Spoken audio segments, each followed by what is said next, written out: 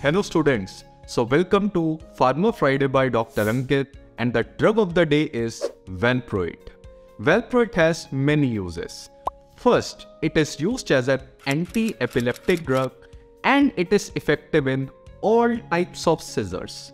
Whether it is generalized seizures like GTCS, absence seizures, myoclonic seizures, tonic seizure. Second, focal seizure. The second use of Valproate is it is used in bipolar disorder as a mood stabilizer. Thirdly, Valproate is also used in migraine prophylaxis, where it is a very effective drug and it is given in resistant cases of propranolol, which is considered to be the drug of choice for migraine prophylaxis. But Valproate is a highly toxic drug. So let's learn about the adverse effect of Valproate. The adverse effect of Valproate is first, vomiting. Vomiting, like nausea and vomiting, the most common side effect of Valproate. It causes alopecia. It causes liver toxicity or hepatotoxicity, especially in children less than 2 years of age. It causes PCOS, that is polycystic ovarian syndrome, rashes. It causes weight gain or obesity.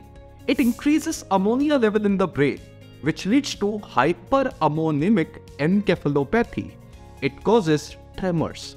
And lastly, Valproate is the only anti-epileptic drug which inhibits CYP enzyme, so it is an enzyme inhibitor.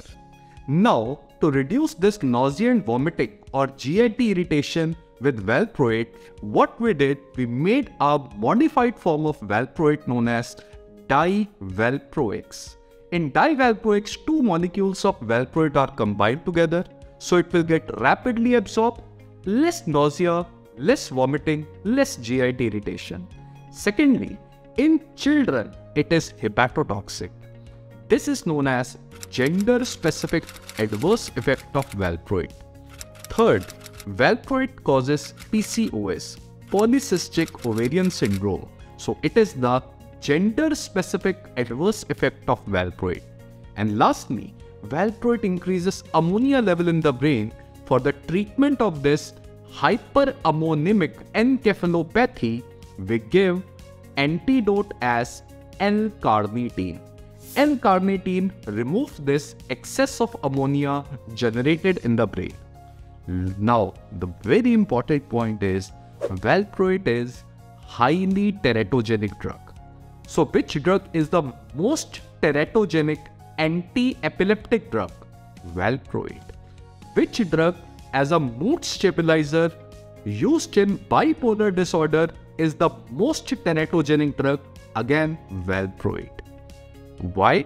Because Valproate, by producing folic acid deficiency, causes neural tube defects in a newborn child like spina bifida, meningocele, etc. So that is why if a female is taking Valproate during pregnancy, we have to supplement folic acid. Normally we give folic acid 400 microgram, but if the female is on Valproate, we give 10 times higher dose of folic acid, that is 4000 micrograms, which is equivalent to 4 milligram. So always give 10 times higher dose of folic acid if the female is pregnant and she is on Valproate. So this is all about Valproate. Keep learning.